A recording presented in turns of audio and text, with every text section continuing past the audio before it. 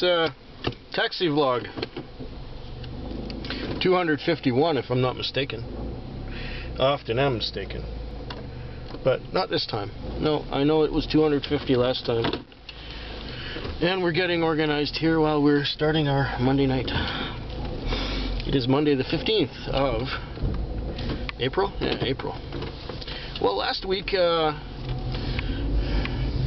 I came out on Monday and it was a good night. I did quite well. And I didn't work too hard doing quite well. I had some relatively good luck and enough business to keep me going for the whole night. Was pleased with that. Then Tuesday started slow. And that's okay. Tuesday often starts slow. And then I think it was my third or fourth fare around 9:30, maybe 10 o'clock at night. It might have been a little later than that. I think it was after I talked to Cindy. And got this horrible drunk young woman. I won't say lady because she was not speaking like no lady. She was talking like a fucking bitch. She was right in my face, and the first thing she asked me, how are you gonna vote? How are you gonna vote? I said, I don't vote. You gotta vote! You gotta vote! You must vote! I said, I didn't even know there was an election. Don't you watch the news? Anyway, it went on like this. I could barely get a destination out of her, but I got it. After I asked her 3 times, because she was slurring her words and she was so drunk. And I can't see the addresses on the street, and I'm pulling out my spotlight. She said, it's that house right there by the black truck. Well, there were 2 black trucks. And the first one I saw was the one I pulled over by, and she said, no, the other one. So we went to the other one. And then she starts talking about how she hates her in-laws and how her in-laws live upstairs from her. And she hates them, and she wants to stay in the car with me because I'm so hot, and she likes my beard. And she hates her in-laws, and oh, the sun's out. And it's behind a cloud, and it's still bright. There. So she hates her in-laws, and she wants to stay in the cab with me because she doesn't want to go in the house. And I say, well, I'm sorry that you don't like your in-laws, but I can't keep you in here because I've got another call.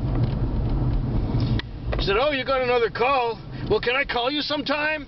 Can I call you? And she's smudging the windows, and she's right in my face, and she's smudging the window pointing at the house, and she hates her in-laws, and she's all turned on by me. And I say, look, I'm married, okay? Oh, you're married? You mean I wasted all that to get you, and you're married? Yeah, I'm sorry. I could have said I was gay too, you know, it wouldn't have made any difference. Anyway, I got her out of the car. I got the money off her. Mission accomplished. Later on that same night, it was kind of slow, and I had got my lease and fuel on.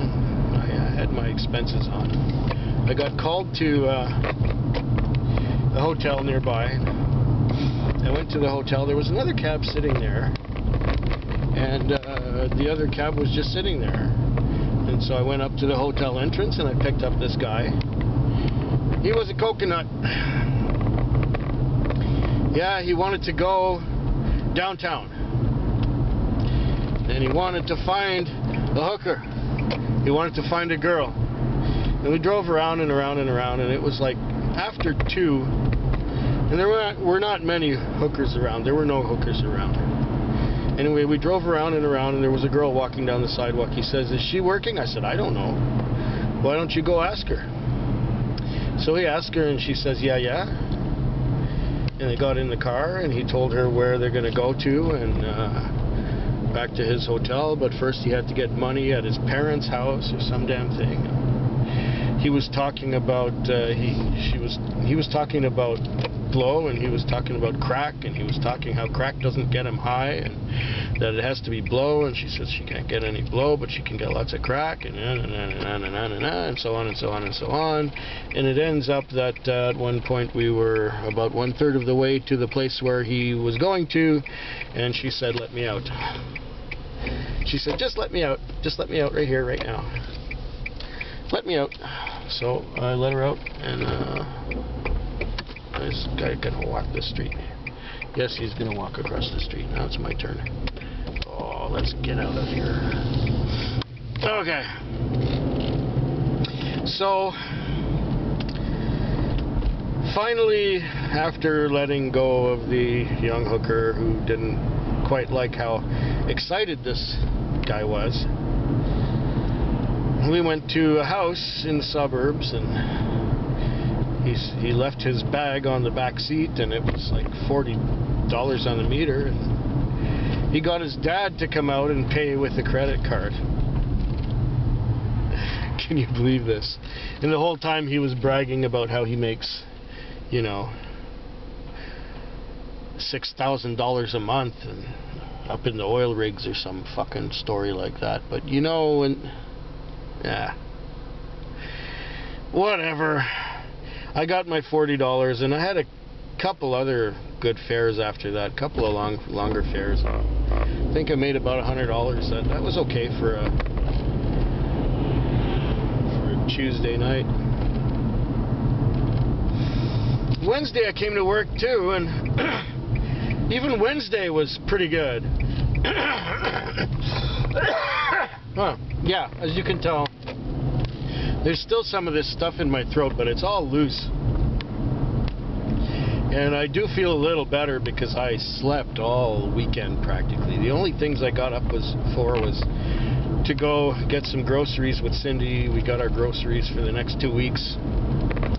Enough groceries for me, her, and her sister who comes to visit on Friday. Or is it on Sunday? Yeah, Sunday. I have to go get her at 8 in the morning at the airport on Sunday. So that Wednesday night worked out pretty good. And you know, even Thursday night wasn't too terrible. I did okay for a Thursday night. No great big stories about hookers and drunk assholes, and that's it. Step right out into the street where it's not a crosswalk. Sure. Take your child by the hand and just walk across the road in front of traffic. Welcome to Victoria. So, yeah, even the Thursday was good. Then Friday came along, and Friday I had this one call from Walmart, and the guy was going to the senior center next to the Lawn Bowling Association. It's sort of at the dead end of a street near the part of town where I like to work. And it's my turn, you. Okay. Not a lot of traffic out tonight. That's nice. But the little bit that there is, that's stupid. Okay, so when the old guy got out, a younger man came along up to me and says, "I'm going to need a cab in about 13 minutes. Can you wait for me?" I said, "Well, if I don't have another call, I'll take you." So I waited about 2 minutes, and I got another call, but that other call was way far away. It would have taken me about 8 or 9 minutes to get to it. And I just rejected that on the spot because it's a Friday. Friday is a busier night. And when it's a busy night, you don't want to drive around empty. Well, I got sent to an address that was a couple blocks away, and I got there. And the guy says, and it was raining. It was raining and windy and ugly out. And the guy says, "Take me to Walmart where I can catch a bus." Okay, we'll go to Walmart. He says, "How much will it be to the ferry?" I said, "From here, about $55, $60. He says, "Do it." I say, "To the ferry?" Okay. So we went to the ferry. It was like $67.45, and he gave me, or $57.45. He gave me $60. And this was after we had made a deal for $55 flat rate. I don't usually do flat rates, but when it's so close, when it's $2 off and it's like a $50, $60 ride, of course I'm gonna do it for a couple bucks less. I still got a tip, so I must have said something right or done something right, or I entertained him just enough. And he said, "This sure beats sitting in a bus and waiting for it." So okay. Then as the night wore on, I had one that went out to the Western communities, which was okay, you know, Western communities, Langford, $30 fare, that's good. And then it was just after 2 when the whole bar rush happens and there's all these people puking out of the bars, but I didn't go downtown. I stayed in the suburbs like I always do. I hate downtown. Too many stops, too many idiots, and too many assholes who drink too much too fast. Of course, you've heard that story from me before. Well, I'm glad I waited, because I got sent to, I think it was a house. Yeah, it was a house. Just a house. And there was 4 people, and 3 of them, one of them was getting dropped off just a few blocks away. No problem. Dropped her off. There were 2 guys. There was a guy in the front and another guy and a woman in the back. And they wanted to go out to Brentwood Bay. So I took them out to Brentwood Bay. The 2 guys got out at 2 addresses in Brentwood Bay. And then the last woman went to the 10,000 block, not the 10,000 block of West Saanich, which is way out the end of the peninsula, past the airport, $80 fare in total.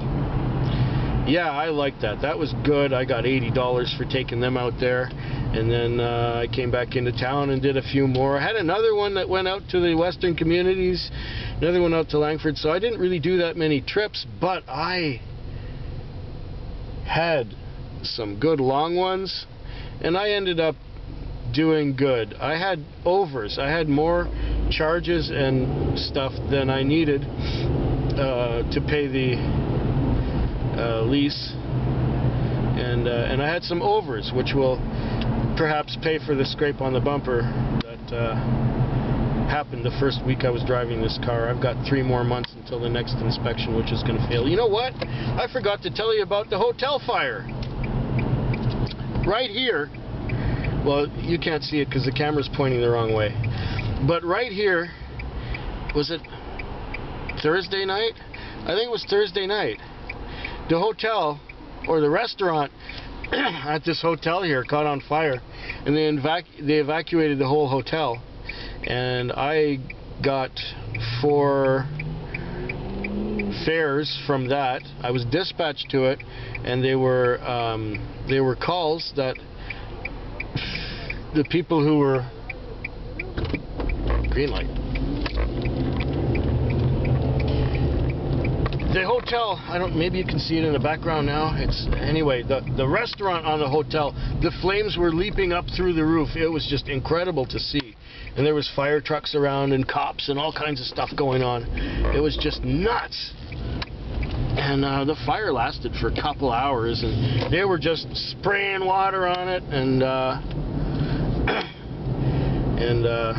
it was cool. That helped me out a little bit. I got a couple things out of that. A lot of them were just short fares to nearby hotel. And we're coming up on the place where I like to work usually, and there is, I think, Derek and Tony. Looks like Derek and Tony, or is it Harjinder and Tony? It's Derek and Tony, because Derek drives Harj's car. Anyways, it was a productive week. I did well. I'm at my sweet spot right now. I've got a book to read, Axis by Robert Charles Wilson. I'm getting on in there. I finished the last book, which was really, really exciting and interesting. It was good. There was a nice twist towards the end. I enjoyed that. But before I babble on some more, I hope yours is better than mine, and I'm going to enjoy this book.